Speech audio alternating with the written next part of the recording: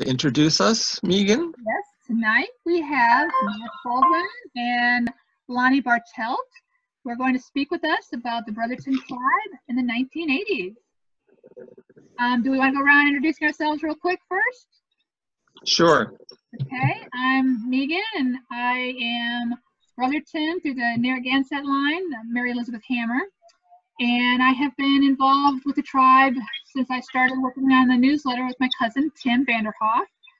And I've also been involved with the Envision Committee and the Grants Committee. And I live in Georgia with my husband and 2 kids. Seth? Seth Nelson, I'm Brothertown through Mohegan, Lucinda Burchell. My grandma was on council way back when and grew up learning about things through her and being involved when I could on trips back to Wisconsin and such. And I do the news now and helped on some past grant stuff, and just excited to have these things, and hopefully we can get a few more people joining tonight and out here in Washington State. Gabriel? Hello, I'm Gabriel Casfidel, non-tribal, non-descent, but getting tangled for years via music, shape note singing, hymnody, histories, and yeah, good enough. Okay, and that was Jane Borchett, did you say? Orchard. You may have remembered me more as Jane Wisniewski before my remarriage.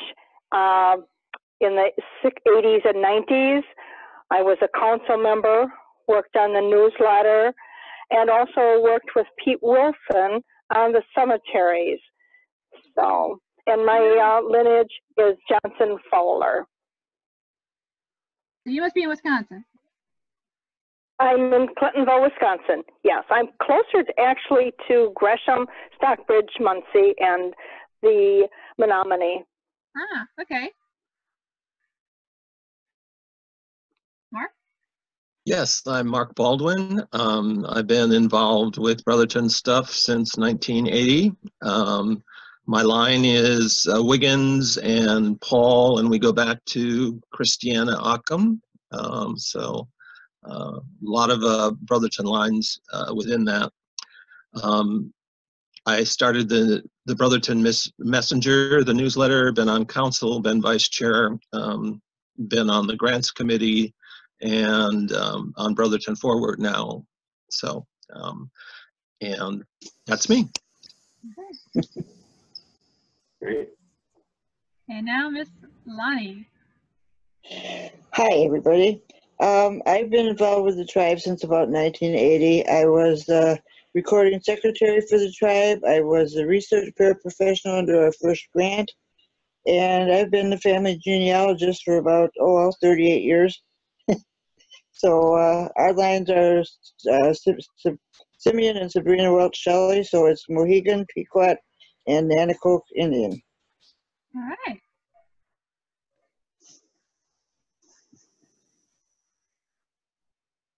Well, I'd like to start out just by acknowledging tribal members who were very active in the 1980s but have passed on.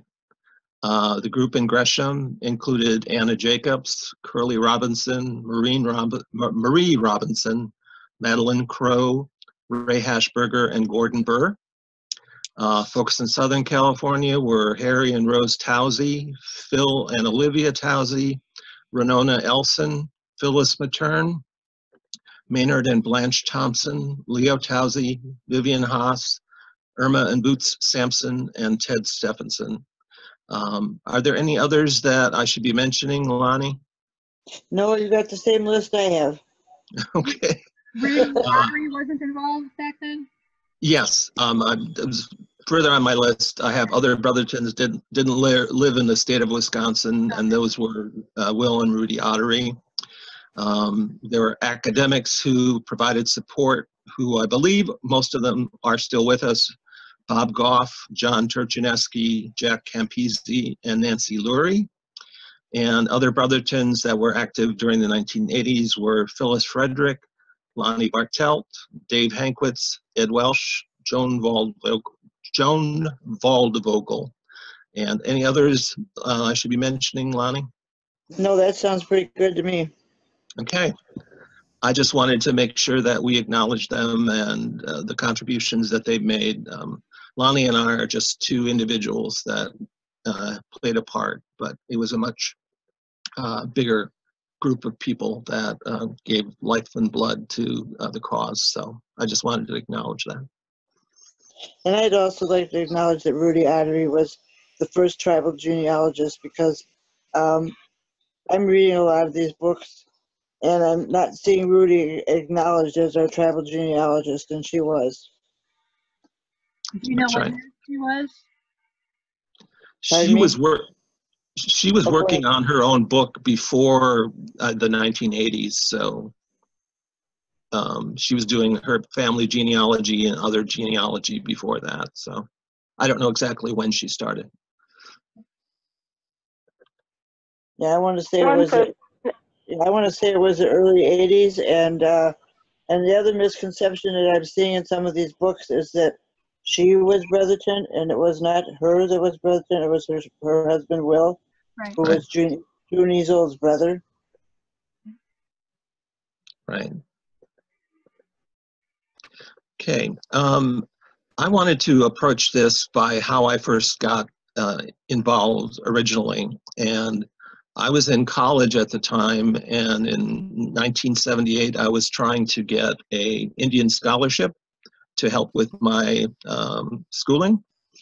And so I tried going through the BIA and got nowhere. And so I approached Senator Gaylord Nelson for assistance, and he contacted the acting director of the Office of Indian Education, and the guy there was Don Fosdick. And in his original reply, he stated that the Brothertons were not federally recognized and therefore not receiving any Bureau services. And then I have a quote from him. While there has been some misunderstanding on this matter between the agency and the Minneapolis office, the final determination is that they are federally recognized and entitled to Bureau services. They urged me to follow normal application procedures in Ashland, Wisconsin for scholarship this fall.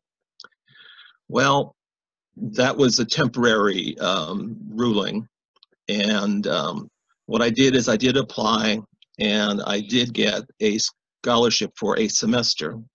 And then after that semester, they determined, or they made the determination, I was the wrong Mark Allen Baldwin.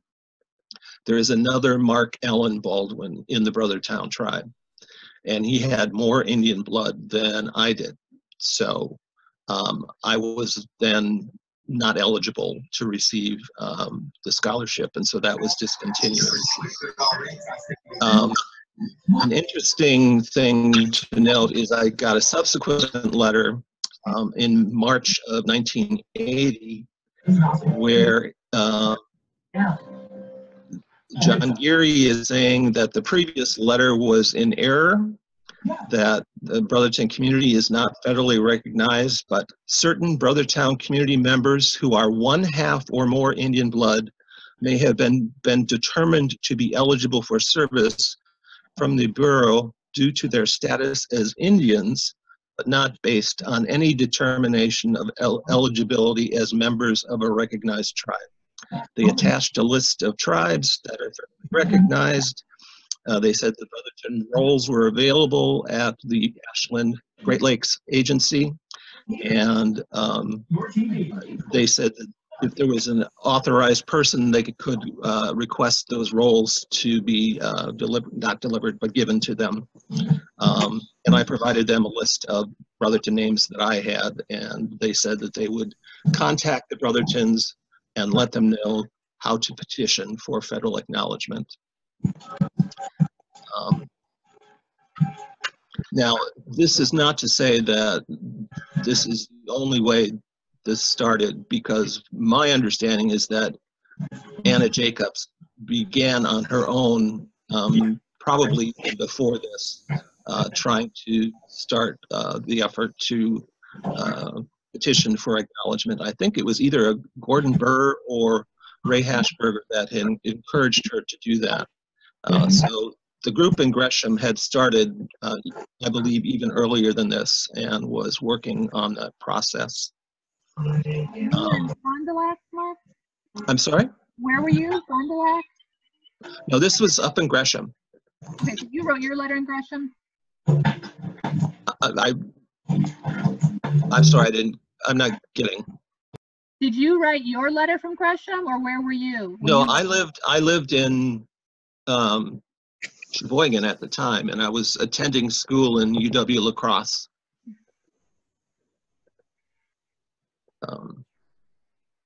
So, Lani, were you able to attend any of the meetings in Gresham? I think a few of them I did. Yeah. And do you remember anybody else that was like in attendance at that time besides Anna Jacobs and Harry Towsey and Phil Towsey and? No, not really. I remember. I had attended one meeting, this is Jane. I had attended a meeting in Gresham, and that was where June Easold, the Thompsons, Maynard, and Blanche. Yes, she was there. And I still have my letters from them that they would help me find my family line. I was trying to do that for my mother because everything had been so well hidden.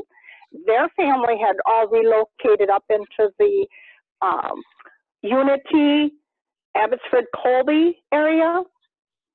Also present at that meeting was the Sampsons, Irma and Boots. And so then they referred me to go to the Stockbridge Library and get their books and material, and they helped me also. So that was in the very early 80s, about 84. What line were you from that you ended up in the Unity area? Johnson Fowler.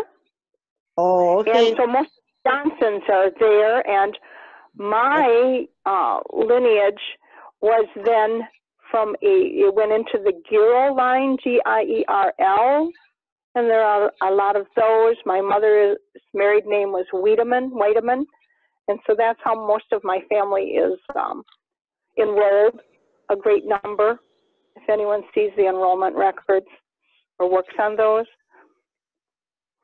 Yeah, I've come to find out that there was a whole group of Brothertons, including the Johnsons and the Shelleys, that went up to about 1878, went up to the Unity area, and then some of the Shelleys, like John Shelley, went on to Minnesota, and I think some of the other tribal members, and then some of them, like David Shelley, and then John Shelley actually went on to the state of Washington. But I'm thinking that it might have had something to do with the Homestead Act.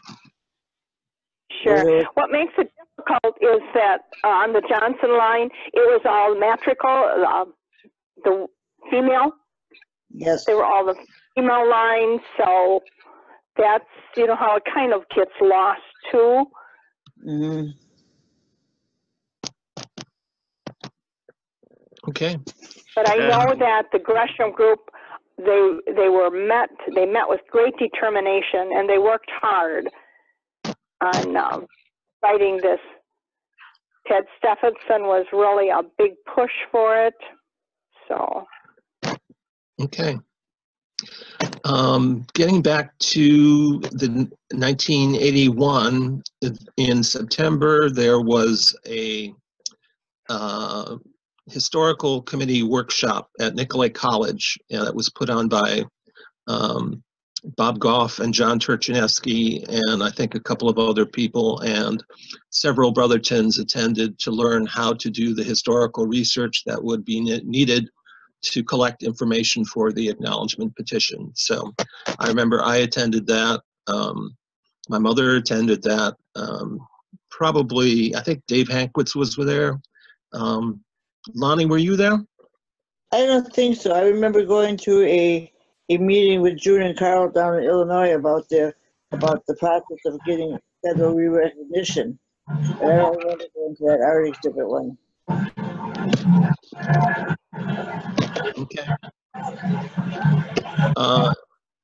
In October of 81, I wrote a letter to Ed Welsh, who is in Arizona, who had been, I believe, on the commission that established the federal acknowledgement process. He's an attorney, and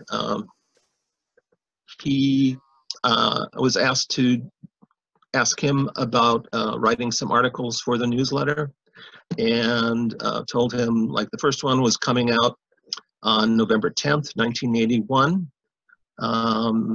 So I just wanted to do some outreach to him to make sure that he was aware of what we were doing.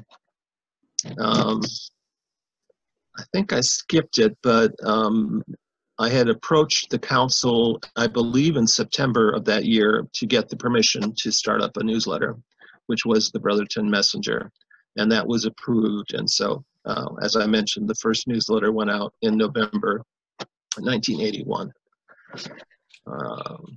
In February of 82, nonprofit incorporation papers were signed. I was appointed to a council seat, and my sister Barb was appointed as secretary treasurer until the May election. I was also selected chair of the nominating committee, along with Leo Towsey and Marlena Bischoff. Our slate of candidates was, it was Phyllis Frederick, it was Renona Elson, it was June Easold as chair, and I believe Dave Hankwitz and myself were also nominated. And I can't tell you exactly who was elected because I don't have that in my notes, but those are the people that were nominated.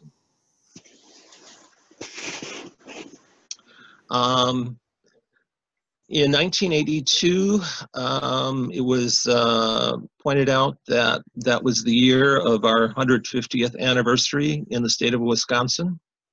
And so folks were interested in holding some sort of ceremony. And this was really the brainchild of Bob Goff. I met with them in February of that year with Phil and Chris, or Olivia Towsey and Bob Goff, to suggest how we might go about doing that. They wanted to make sure that the governor was at the presentation and try and get some Calumet County representative to introduce legislation recognizing the contributions of Brothertown Indians in the past 150 years.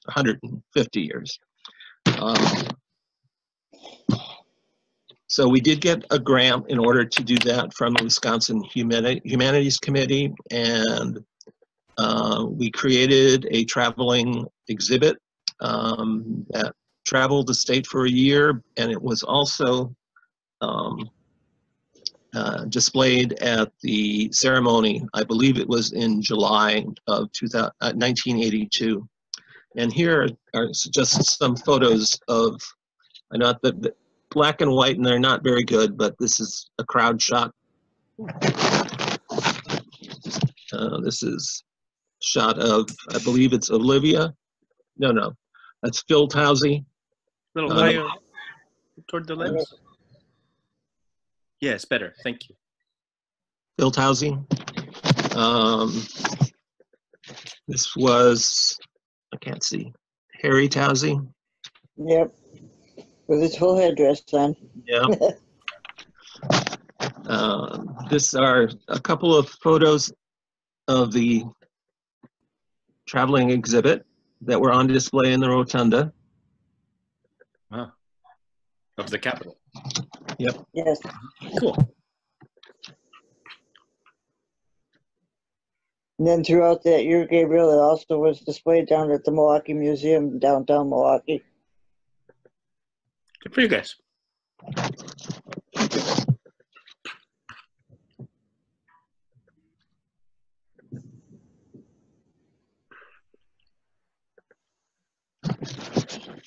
And this was Gervais Hefner, who was the Calumet County supervisor or the state legislator, I believe. And he's the one that sponsored the legislative commemoration legislation. And his grandfather or great-grandfather was in the Civil War, and he was shot off of a horse, and he was rescued by none other than a Brothertown Indian. So that was written into the proclamation that he was grateful to the Brothertown Indians for saving his great-grandfather. Wow. This is a picture with Phyllis Frederick and Governor Lee Dreyfus. And I'm not sure if that's Chairman Paulus or whether this is the Menominee chairman, but it was one of them in front of the exhibit. Is this Phyllis Frederick? Is this Bill and Krista's daughter? Yes. Okay, that's what I thought. And then here was Governor Dreyfus making presentation, and then this is Dreyfus along with June Easold up at the lectern. So I have maybe about 50 more photos, but I just wanted to give you a little taste of the event. It was a very positive thing. We had, I think most recognized tribes in Wisconsin sent a representative and addressed the crowd. And as we mentioned, the exhibit traveled the state for another year. So just wanted to make sure that you all knew about that. I know some of you had some knowledge of it, but I'm presenting a little bit more. Mark, where is that? Where are the pieces of the exhibit now? Well, they were taken apart, and the photographs are supposed to be in the tribal archives, which are now, I believe, in the BINC, the Brothertown Indian Community Center. Is that what it's called? In Fond du Lac? Yes. Yeah.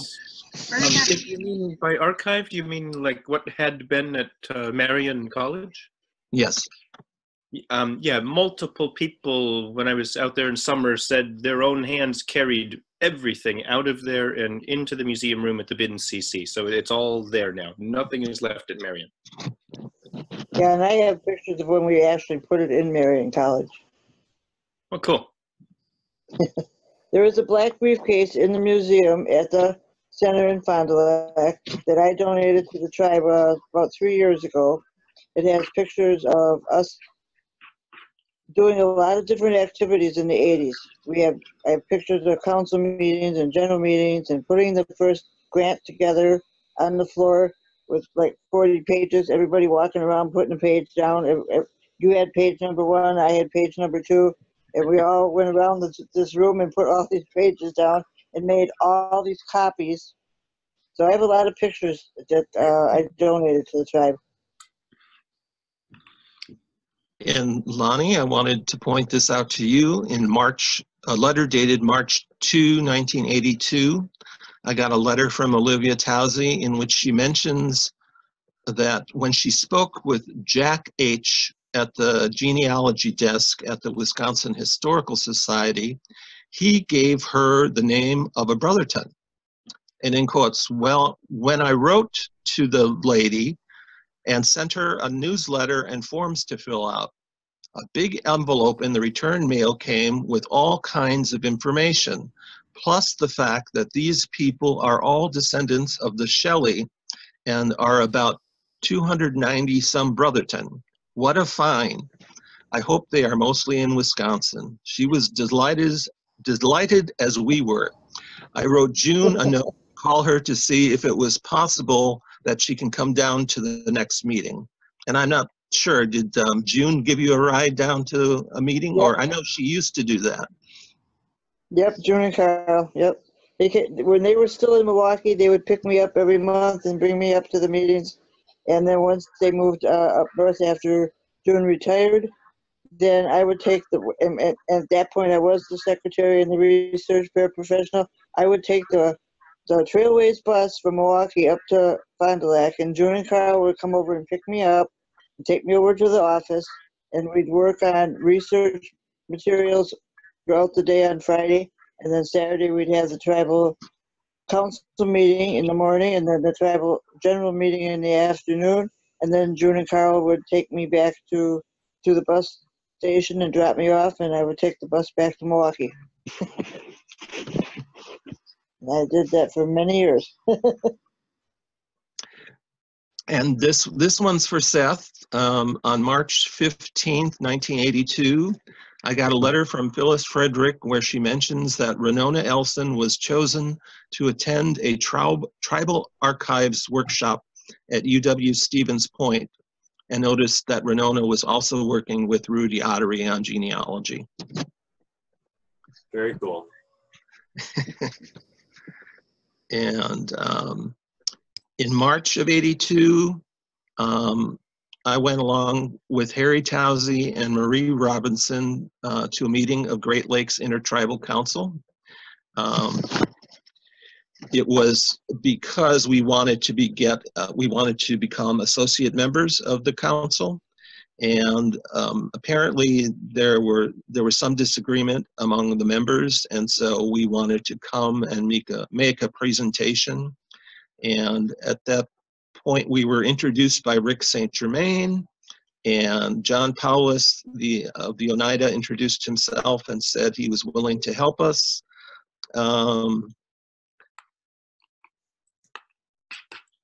So that we were disappointed by that because we wanted them to accept us, but they said they would have to wait until we were federally recognized before they would accept us into Great Lakes Intertribal Council. Okay, I think I already talked about that. Yeah, as far as the election in '82, I was right. The nominating committee nominated Phyllis Frederick, Dave Hankwitz, me, and Renona Elson as candidates. Nominated from the floor were Jim Schneider, Marie Robinson, Curly Robinson, Joe Dodlinger, and Lani Bartelt. June Easold was nominated as the chair. In June of that year, I got a letter from Lani saying she was glad that she wasn't elected to the council because she wants to continue to do research with Rudy and help with genealogy. And do you remember you described a free source that you got 500 copies of the 3-page tribal enrollment forms photocopied for? Do you remember what you bartered for that? No, I don't. I really don't. I don't believe this. You got 500 copies of the enrollment form for a bottle of brandy that you gave to your source. Okay. I had no idea who the source was. But it was worth it, I guess. I have a lot of family members, and I was the one working with Rudy Ottery trying to get everybody in my family enrolled, and I'm still doing that with the Red Files. So I managed to get about 8 cousins enrolled in the last 2 months off the Red Files. Does everybody here know what the Red Files are? No. No. Okay, when we had to close the roll, when we sent the last paperwork in for the re-recognition process, there were a number of people that had applied, and their paperwork were in red files. And unfortunately, we're still working on those. They called them red tagged files, right? Oh, okay. I've never heard that. All I've ever heard is red files. But evidently, the people have married and moved and stuff like that, including some of my family. So we've been having a really hard time contacting these people. But slowly but surely, we are getting through these red files. And we applied for another ANA grant in July of '82. And I have a letter from Phyllis in August of '82 saying that we were awarded the grant in the amount of $19,000. And so that was to help, I believe, both Bob Goff and John Turchineski do some further research to support the petition.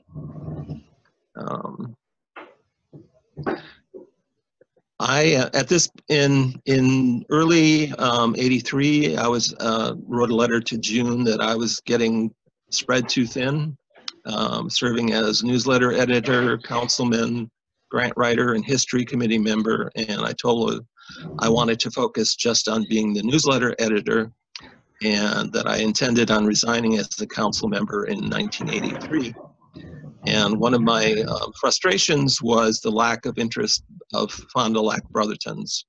The meeting had been moved from Gresham to Fond du Lac because there were so many more Brothertons in the Fond du Lac area. And my frustration was that they weren't participating, they weren't attending meetings, they weren't doing things to help in the way that I felt that they should be. So that was one of my personal frustrations. And here I have the letter. Right back, people. I'll be right back. Okay. And here's, I got a letter in January of '83 where Lani says that she saw the tribe's exhibit at the Milwaukee Public Museum. And she said, some people were looking at me quite curiously while I was taking pictures of the exhibit. But then a few of them came over to look at what I was taking photos of. And so I said, ha ha, I guess I did some good for the Brotherton Nation at that.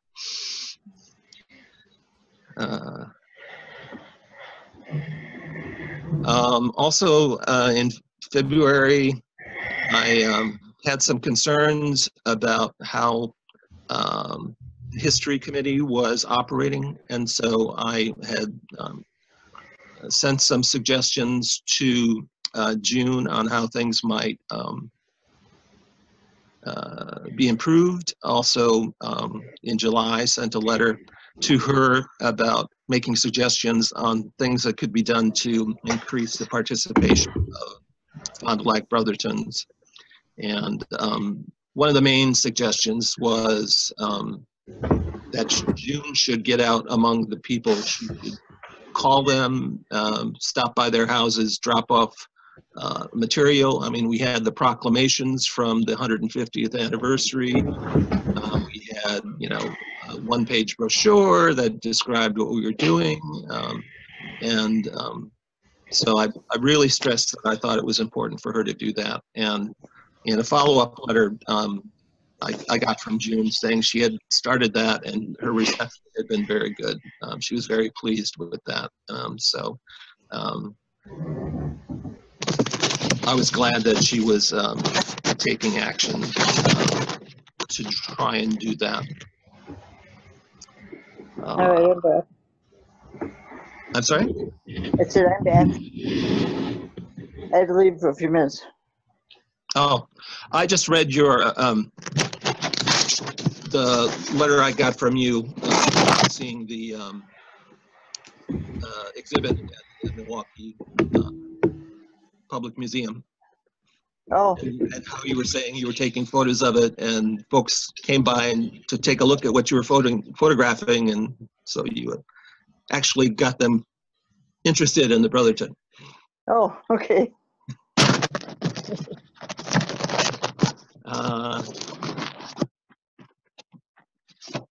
And then I'm sorry? I was going to ask a question. Sure. When you were first starting out with the tribe, and it was working toward kind of reorganizing a little better, did you personally, do you remember having a sense more of a focus on organizing the Brotherton people more effectively, or a focus more of educating the outside communities on what the Brotherton were doing and who they were? It was really focused on Brothertons. Okay. And I think doing research, especially up at the courthouse at Chilton, we had to kind of let the people know that we weren't trying to take their lands away that their ancestors had for the last 150 years, because that was their first question. It was like, well, if you get federal recognition, what are you going to do? Take our lands? You know, and we had to explain to them that that wasn't our goal. We wanted to be federally recognized because we consider ourselves an Indian entity. Right. And around this time, we were working on another A&A grant, and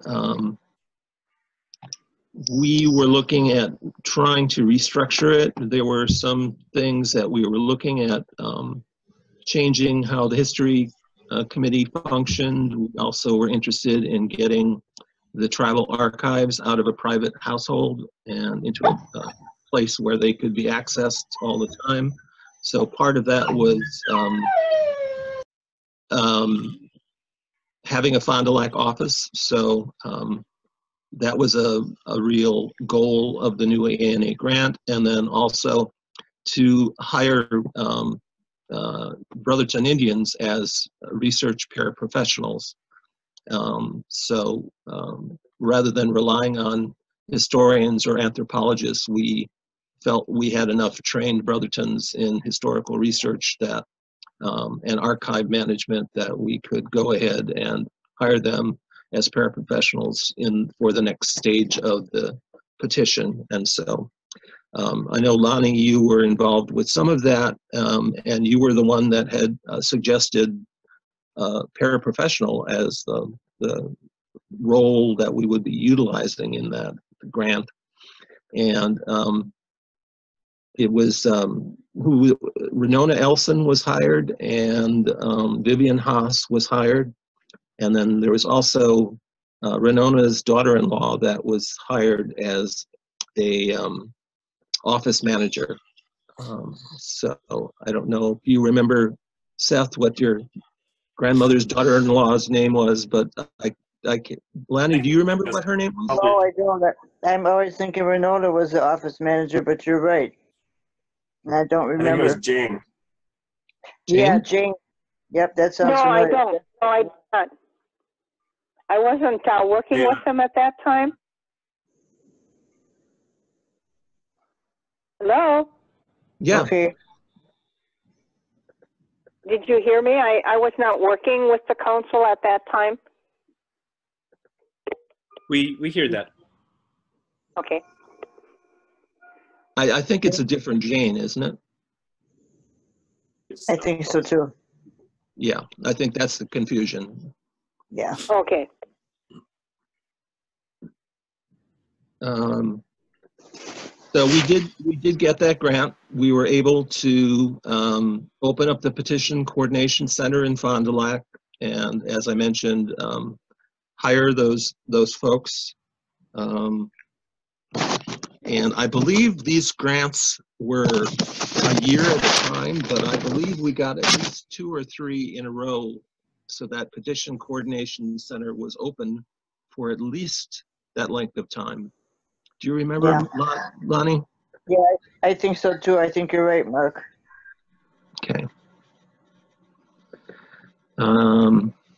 And I have here the grant employees started the week of November 3rd, 1984. And also Jack Campisi was contracted to do some work under the new A&A grant. I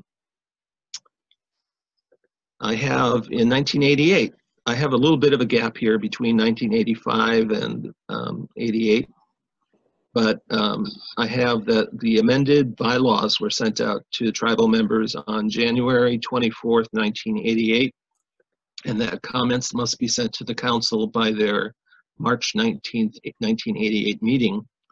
And as of January 11th, 1988, 1,363 members have met enrollment requirements and are listed on the rolls.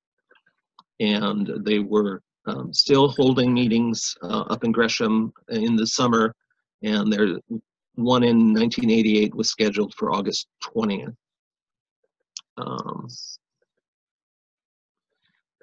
I don't know, in 1988 also Phyllis Frederick decided to run against June Ezel for chair. And there was some sort of mix-up as far as absentee ballots. And so the period for submitting them back was extended. And so there was, do you remember this at all, Lani? Vaguely. Vaguely? Yeah. Anyways, June was victorious, and so also at this time, Orbis came. There was Orbis report, which was like a outside consulting firm that evaluates A&A grantees, and so they came and took a look at what we were doing and sent a report back, and so it was a very good report. Also at this time, we had started working with the Native American Rights Fund again. They had been involved with us earlier on. Our Linda Locklear had started their work with us several years before, but she had moved on. And so now we were dealing with Faith Russell, and they were taking a look at litigation and whether or not there was some sort of court case that we could be pursuing. And so they were looking at the 1839 Citizenship Act, the court case Fowler versus Scott, and then also Lot 9. I don't know, Lani, if you remember Lot 9, but that was the one where the feed mill was. And there was some question as to whether that had actually gone out of Brotherton hands. So there was a lot of title research that was done on that.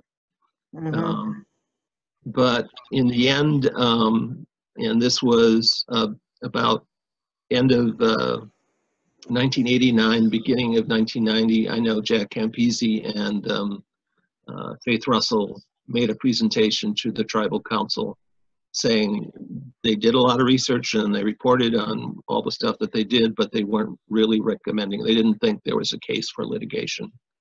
So, and they also said that the 1839 Act could well be looked at by the federal government as an act of termination. And so if that's the case, they wouldn't even look at a federal acknowledgement petition. So that would leave the only option of pursuing restoration legislation. So I think that came as a big shock, and but from what I understand is that the council, thanked them and decided, well, we don't have their funding, we don't have the resources to pursue restoration legislation, so we're going to continue with the federal acknowledgement route, and hopefully that will be accepted.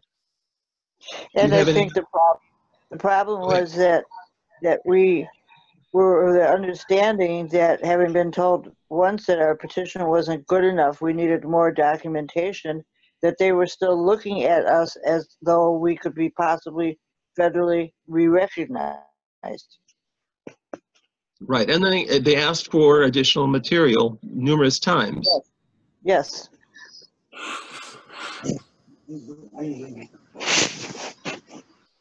Yeah. And we kept trying to comply with that. Right. Over and over and over. Every time they asked us for what we need from this decade to that decade, we kept looking and we kept sending. And so we were always of the feeling and the understanding that they were still looking at us as a tribe that could possibly be federally re-recognized. Right.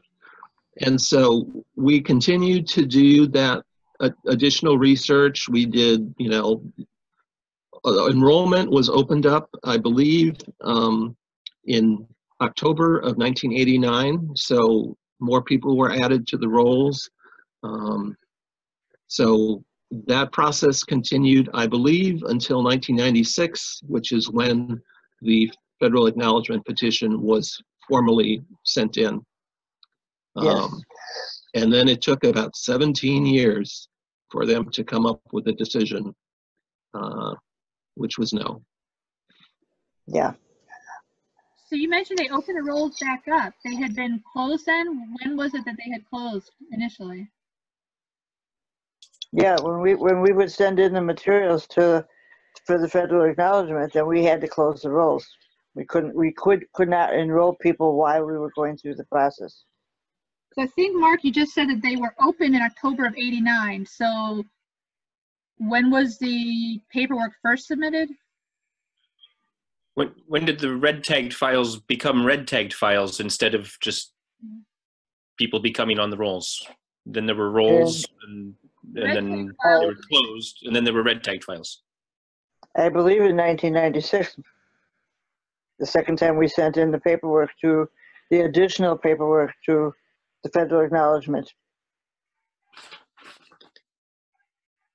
Anyways, I can't give you a definitive answer on when they were open and when they were closed. I just have the letter from June, which says they're going to be reopened on October 1st, 1989. So they were reopened for a period of time, and then they were closed again in 1996 when the petition was sent in. So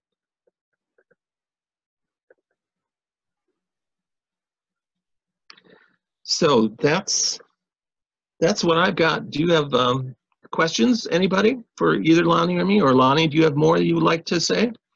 No, I think you've been very organized, Mark. I think you've pretty much covered all the bases. Mark, I didn't hear, where are you now living? I'm in Oakland, California. Okay. And one of the greatest things you did the Calumet Cross, did you not? The silver one, the pattern? No, that was Rudy Ottery. Oh, I thought that was something that you had started. Okay. No, I started the newsletter. Okay. And we have three of the four newsletter editors right here. Seth and Megan and me. We're only missing Tim Vanderhoff. Well, there was Doug Foy and Mary, can't remember her name, did it just before Tim. And I was working with Doug Foy at the time too, along with the person who was our, what would I call him, the manager down at the office at that time. I just don't recall his name any longer. But we did it for several years. It wasn't Dennis Grammons, was it? Pardon?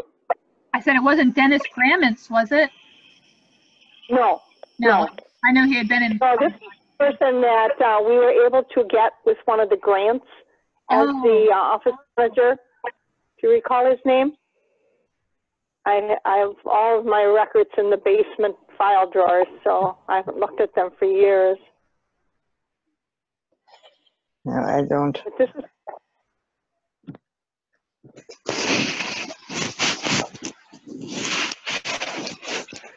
has been very interesting. Do you have one planned for another time?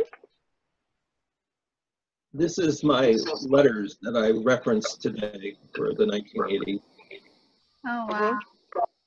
That's cool. Again, so many of my tribal materials I donated to the tribe 3 years ago, so I didn't have a whole lot to look back at. I'm just wondering how many of the ones that are on this Zoom session right now, how many of you grew up knowing that you were Brothertown Indian? I did not. Yeah. I would have to say that I knew at some point, maybe when I was 12 or 13, my grandmother mentioned something about it to me. So I knew, but it was not hardly ever talked about. Mark? Yeah. Yeah, you do? There was some confusion about being part of the Six Nations Confederacy. And that had to deal with the whole Kellogg affair. I don't know if folks are familiar with that. but it was a movement in the 1920s, 30s, maybe up until the 40s, where they were pursuing a land claim in New York, and it was being headed up by Laura Cornelius Kellogg and her husband Orrin. And so there were these Six Nations clubs that were organized among various tribes, the Oneidas, the Stockbridge, and the Brothertown, and they had monthly dues that you had to pay. They came and collected monthly dues, and to be part of that Six Nations Club and to be, eligible to receive any payouts from the success of that lawsuit. But obviously that lawsuit never materialized, and a lot of Brothertons lost all of their savings. And one story I remember June telling me was that she can remember where Warren Kellogg would show up in his white Oldsmobile and drive onto the family farm north of Fond du Lac, or near Fond du Lac. I don't know if it was north or south.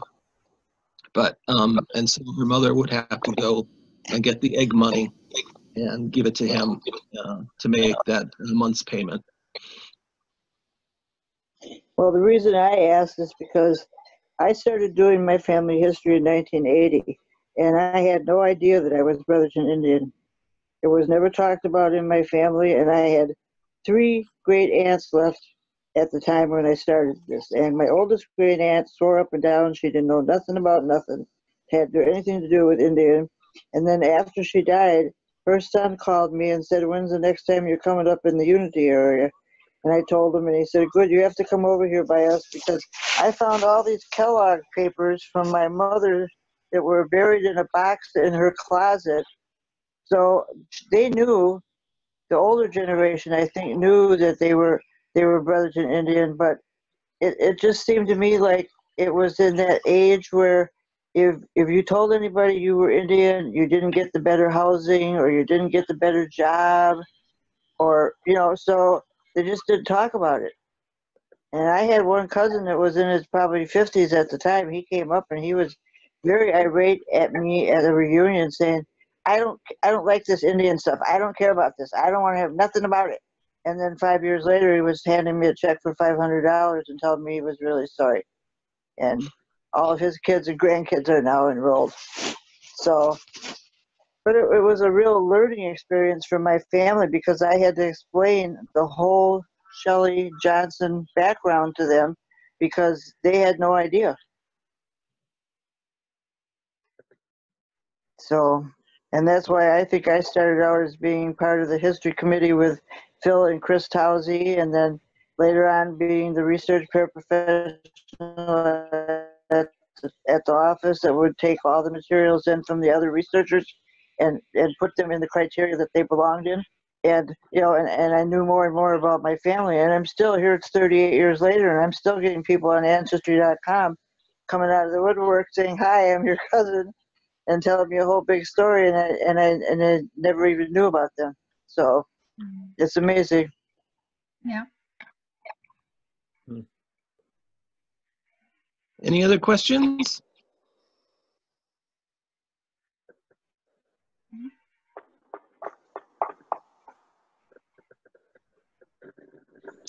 No? Okay.